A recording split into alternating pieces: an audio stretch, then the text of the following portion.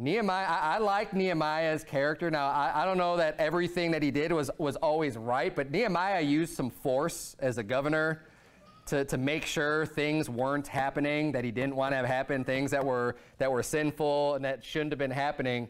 And in one of the instances, if you remember, right near the end, Nehemiah chapter 13, he commanded that no one's going to do any work on the Sabbath day, right?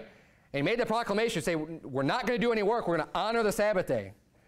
And then what happened is that the merchants were still showing up. So like people from outside of the city were coming in, foreigners were coming in, they were setting up shop.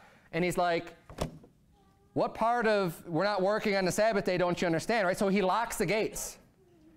And he just closes up the city and like, no, like you're not coming in here. We're not working on the Sabbath day. And they still show up like at the gates and just kind of like hanging out outside. So Nehemiah talks to him. It says in verse 20, I'll just read these two verses for you. It says, so the merchants and sellers of all kind of ware lodged without Jerusalem once or twice. So they show up now the first couple weeks. Then I testified against them and said unto them, why lodge ye about the wall? If you do so again, I will lay hands on you. Now I'll tell you what, he wasn't saying, if you do so again, I'm going to ordain you and send you out with the power of God to go and preach somewhere. That's not what he's threatening him with. He's saying, I'm going to lay hands on you. From that time forth, came they no more on the Sabbath. Like, all right, points taken. So that's one of the things that you can read some of the other things that he did too. Like he was no joke. Nehemiah didn't mess around. He's saying, look, this ain't happening. I'm going to lay hands on you if you come back again.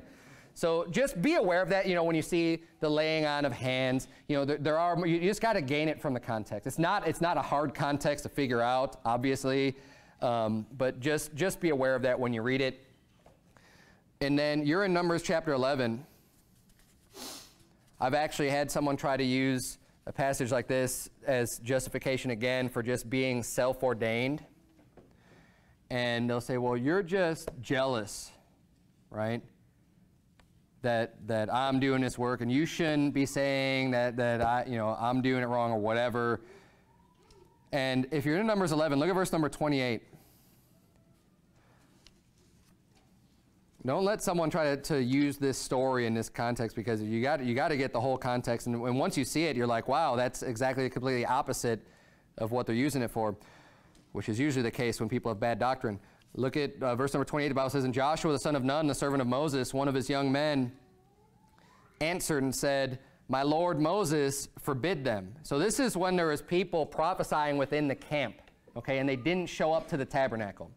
So Joshua sees this and he says, Moses forbid them from prophesying.